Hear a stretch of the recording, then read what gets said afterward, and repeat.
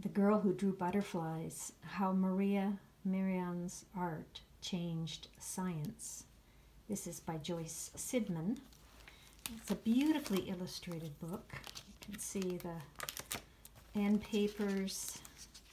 These are illustrations, that are reproductions of Maria Merian's art, actually. She was born in 1647 in Germany, and so throughout this biography there are lots of lithographs and so on. There's a glossary right at the beginning. I think this is an important place to have it because there's so much about butterflies and moths and their various stages in this book. And photographs, old maps. So you really get a feel for the place where this remarkable woman grew up. And there are many sidebars, for example, explaining how copper engraving worked. Her father was Matthias Merian, who was a copper engraver.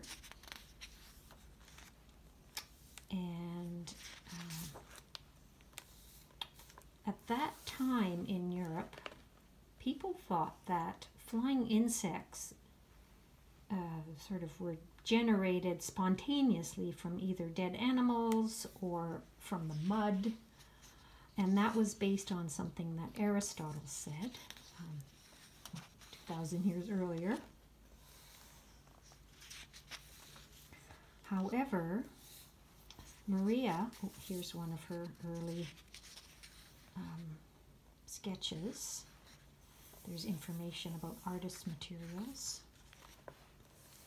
Her stepfather was a painter, and there's a portrait of her older sister.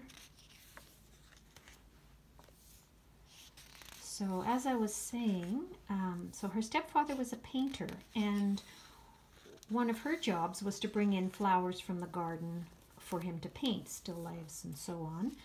And she always paid attention to the insects that were on these plants, and she was so curious, and she, you know, she had this almost a scientific mind already. There wasn't even the word entomologist at that time, but she was really interested in insects, an interest that was quite suspect during this time of witchcraft trials.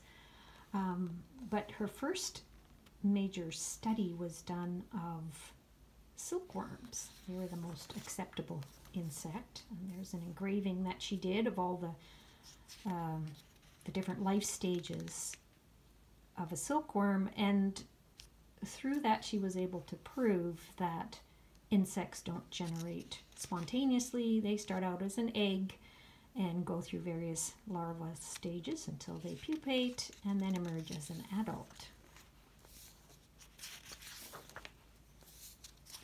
One of the great things about this book is all of the, like I said, many illustrations to give you a sense of place, and many reproductions of Maria's art. And these sidebars, for example, this one's about the witch hunts.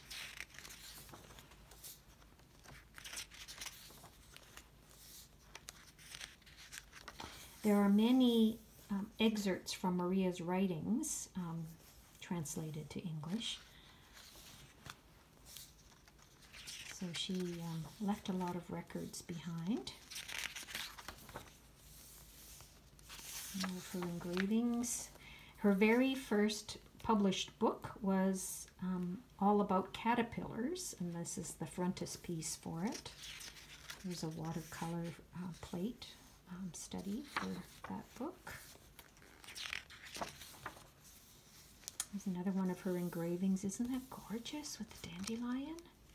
And then also showing the life cycle of, what is it, a tussock moth.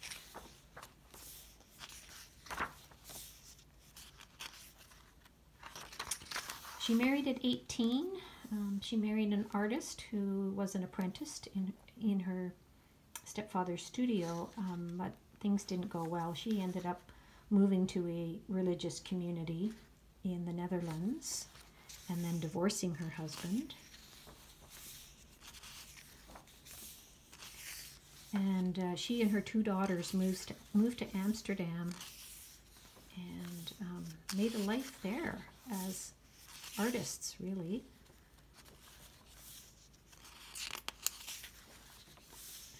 Here's a little bit about how curiosity cabinets were the first museums, and Maria and her daughters painted artworks that were included in sort of curiosity cabinet works of art, and the first art museums were composed of that. She traveled to Suriname. This one shows her voyage from Amsterdam to Suriname, which had a Dutch colony. And so she was the first person to record many of the plants and insects and reptiles from that part of the world. They didn't have photography then, so it all had to be done with drawing and painting. There's another sidebar, this time about slavery and sugar plantations.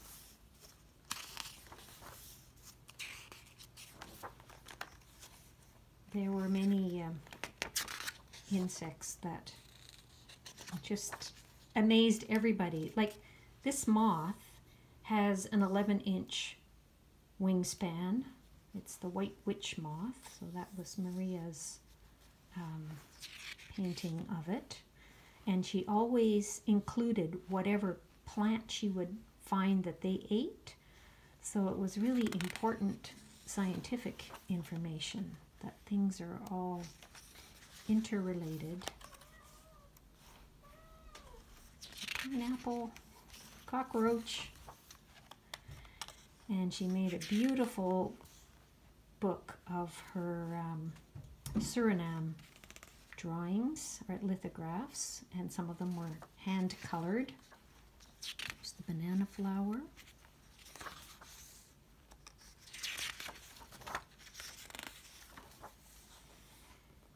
And her image, her portrait, was on the German 500 Deutschmark bill. A truly amazing, amazing woman.